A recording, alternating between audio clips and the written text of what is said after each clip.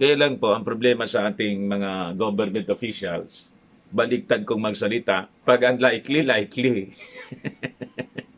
Yan ang problema, di natin alam, baka ito pino-float na idea to justify the possible cancellation or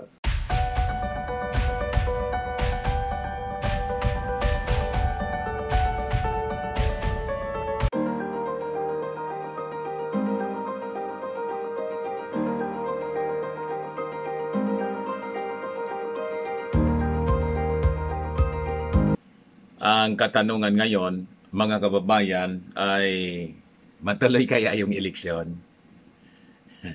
Ano naman na niya, Mr. Maravillas?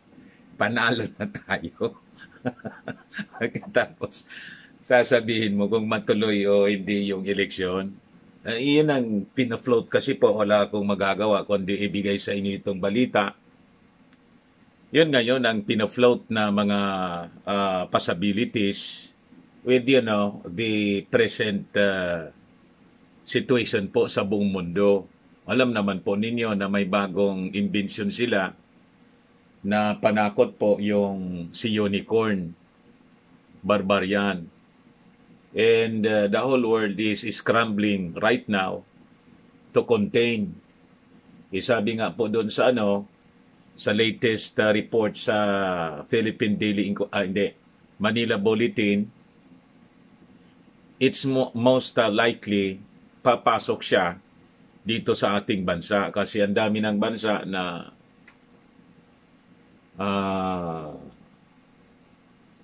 na-detect po yung si unicorn.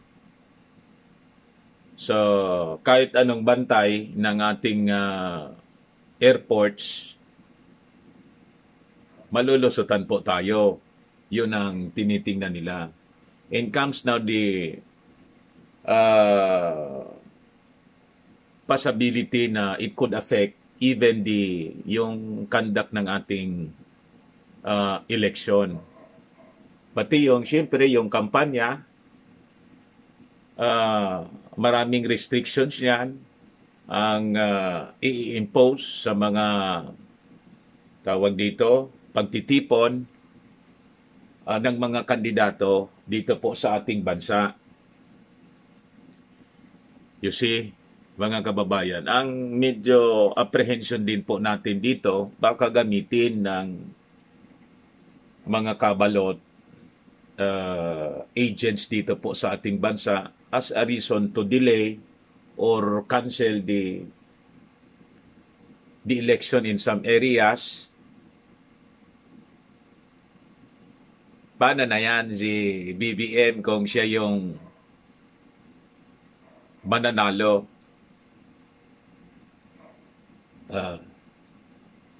Ibigay ko sa inyo po itong balita. Philippine Daily Inquirer siya. Basahin ko na lang po sa inyo.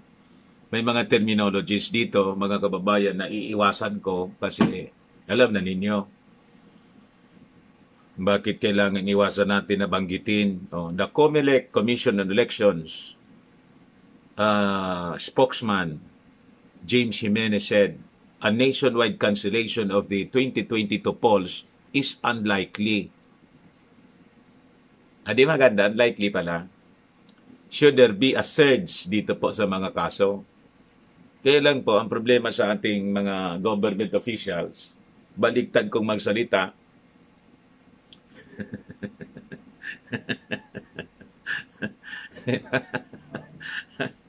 pag unlikely, likely. Yan ang problema, di natin alam, baka ito pino-float na idea to justify the possible cancellation or tawag dito postponement. Tapos hindi man niya kinakancel natin, pinopostpone natin kasi hindi man makalabasan niya yung mga tao. Tapos yung palabas sila ng directive, resolution, emergency year.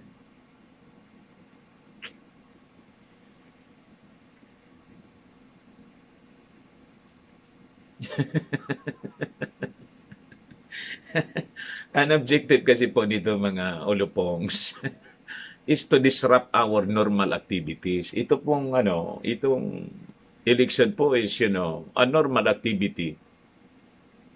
Kaya, bagay isipin ninyo, si Mr. Maravillas, kaya yung imagination, wild. Hindi man po sa ganon. Nire-raise ko ito po kasi this is of national concern. Di ba? So, yun po. Pero unlikely. Ito yung balita dito. But he also said that the polls postponement in certain areas is still possible if needed. What if nakita nila na ay taloan niya tayo dito sa itong lugar na to, i-postpone natin dyan para magawa ng Operation Magic. Lalo pa yung kandidato, mga kababayan ng administrasyon, kulilat.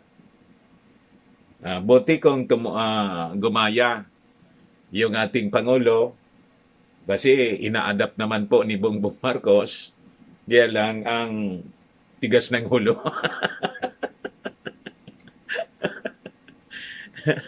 Ang gusto niya po si Munggo. Si Secretary Roque, mga kababayan, buti nagsabi si former pala, nag-resign na pala, no? Buti si Secretary Roque, si Roque dati, nag-declare na ng support kay BBM Inday. Iniwan na si Munggo. Hindi sumunod sa Pangulo. Hindi niya kung mananalo kung diyan kay Munggo ako, pati nga siya, hindi mananalo siguro yun, nasa isip na.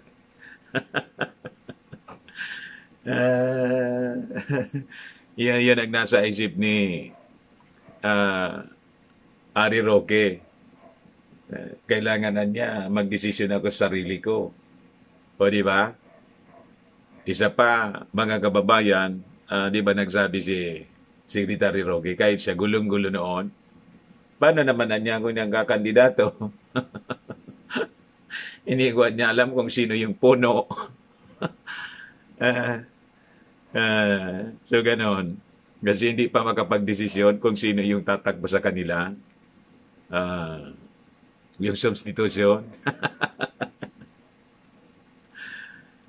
So ito yung balita. But he also said the polls postponement in certain areas is still possible if needed. Unlikely, sabi niya. Adi wow, kung ganon. When you say we cancel an election, that means that the conditions for free and fair elections that do not exist. When you have a surge, sabi rito, that's not the case, sabi ni Jimenez.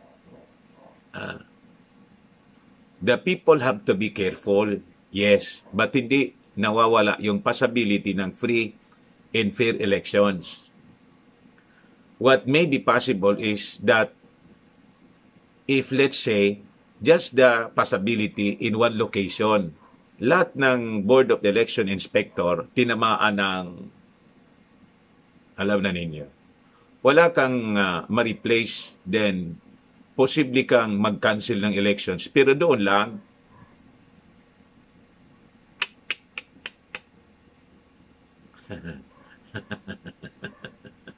So,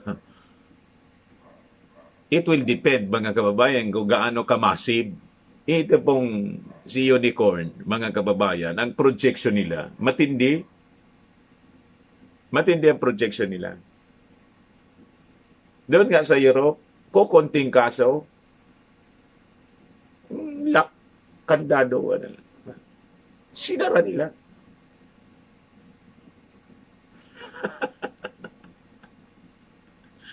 Ganon, mga kababayan, kapraning dito. Damay-damay. Ang pagkapraning po masyadong wala na sa wala na yung reason, mga kababayan.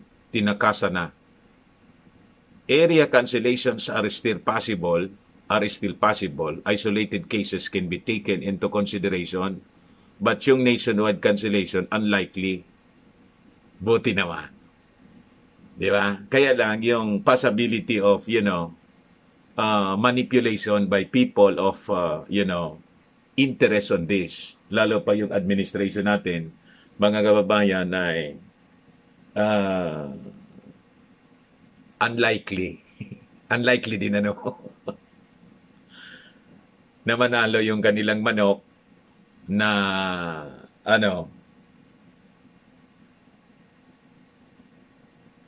yung manok nila na iyakin malayo.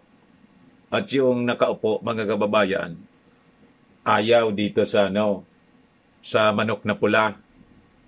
Hindi daw siya, never daw siyang nagusto kay Bongbong Marcos sa mga Marcoses.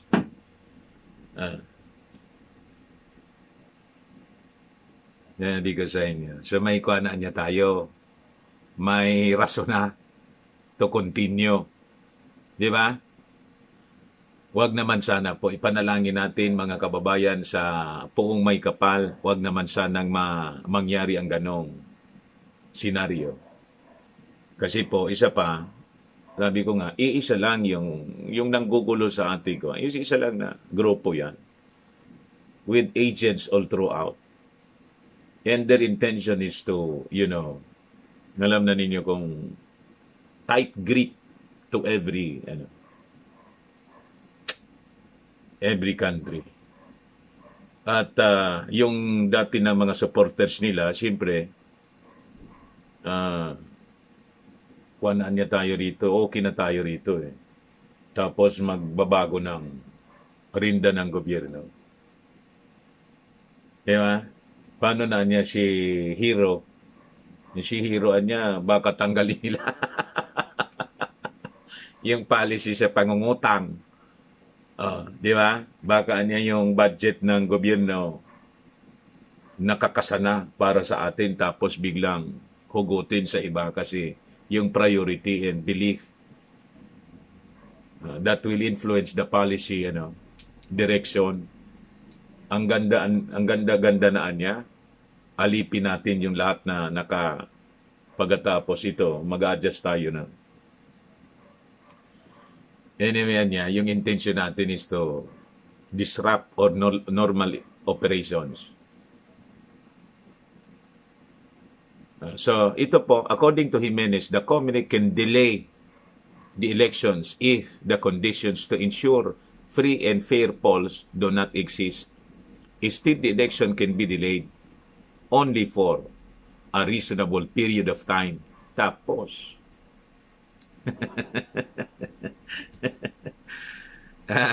it's interpreted to mean within 30 days from the cessation of the problem. Kunwari, nagbaha, nagkaroon ng postponement ng election within 30 days after nawala yung baha.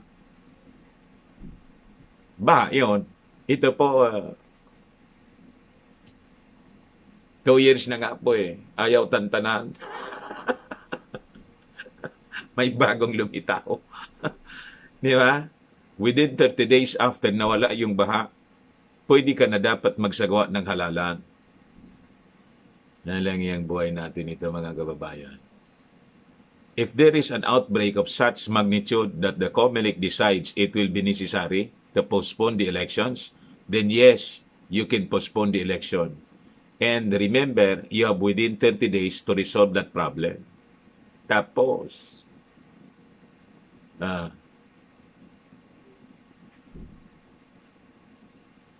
ngayon, mga kababayan, to prevent or delay daw itong entry ng unicorn, binawal ng gobyerno yung inbound flights galing doon sa South Africa, Botswana, Namibia, Zimbabwe, Lesotho, Eswatini, Mozambique, Austria, Czech Republic, Hungary, the Netherlands, Switzerland, Belgium, and Italy until December 20. The government, however, has yet to shut Philippine borders on Hong Kong and Australia, the closest areas in the region that already had confirmed unicorn.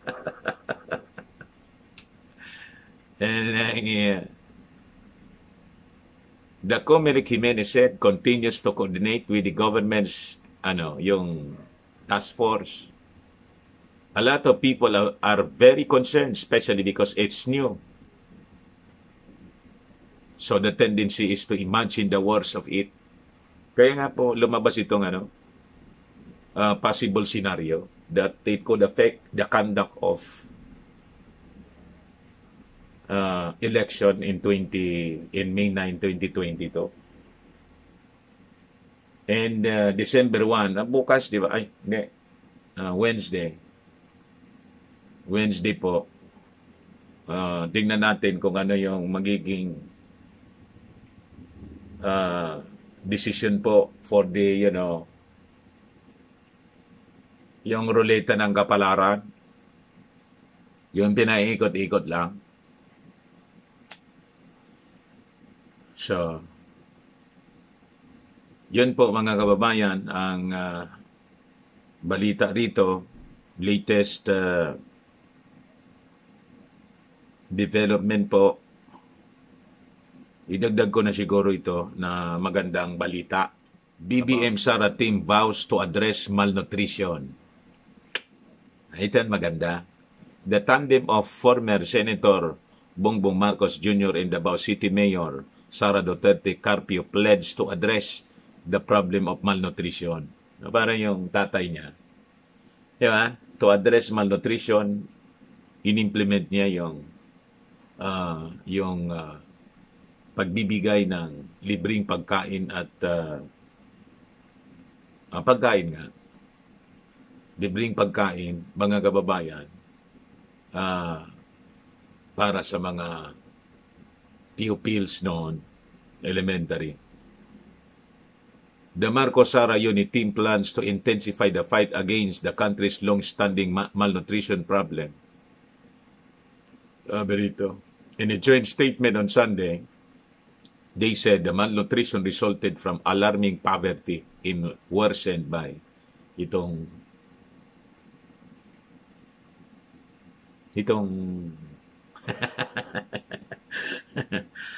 pandesal. They deplored that the Philippines placed fifth in the East Asia and Pacific area on frequency of stunting and was among the top 10 countries in the world with stunted children.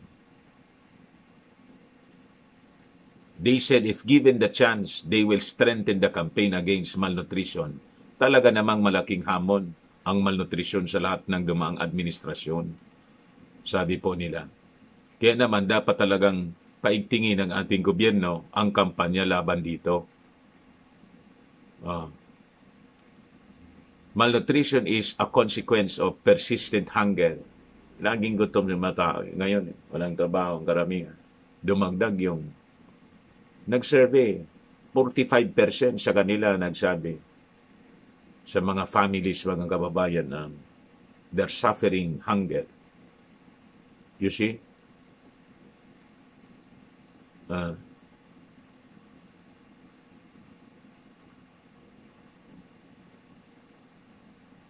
So, yun po mga kababayan, okay na.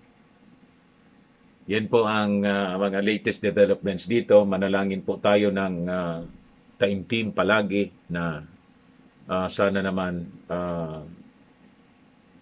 malampasan natin ang lahat ng hamon na to sa ating buhay at makabalik tayo sa dati nating kalagayan. Maayos na kalagayan. Siyempre yun ang ating wishes po.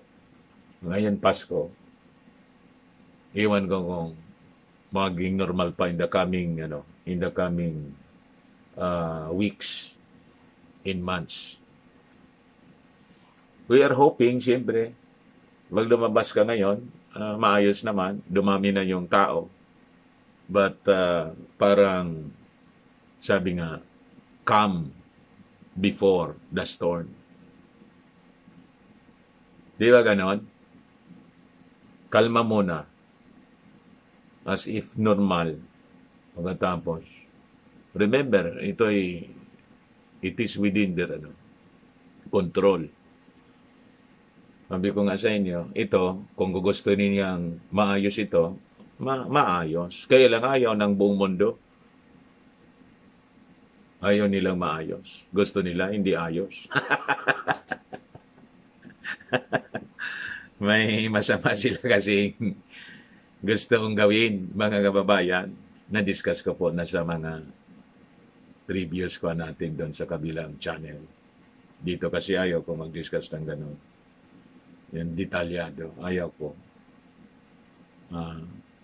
Alam na ninyo kung bakit.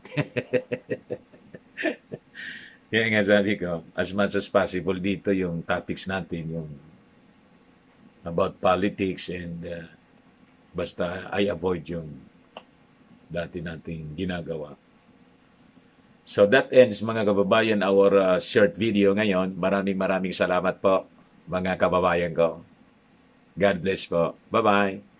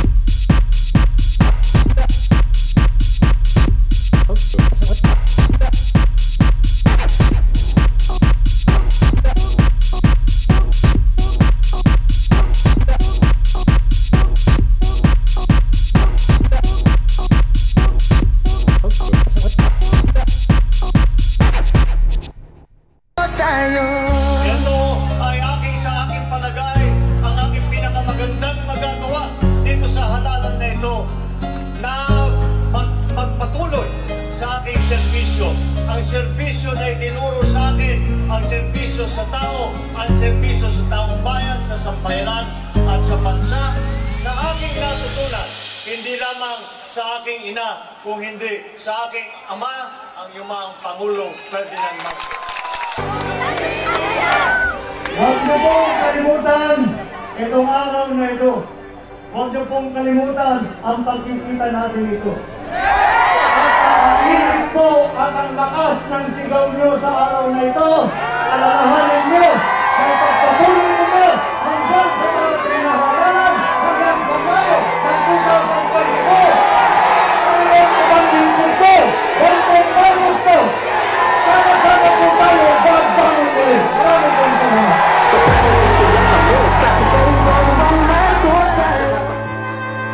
Muli ako'y nagpapasalamat sa lahat na nagpakita ng suporta at nakikibahagi sa ating nationwide motorcade at caravan. Nagpapasalamat din ako sa lahat ng mga sumusuporta sa ating unit team na kasama ngayon si Mayor Inday Sara. Mag-ingat lang po lagi at tandaan, sama-sama po tayong babiyahe, bubusina at babangon muli.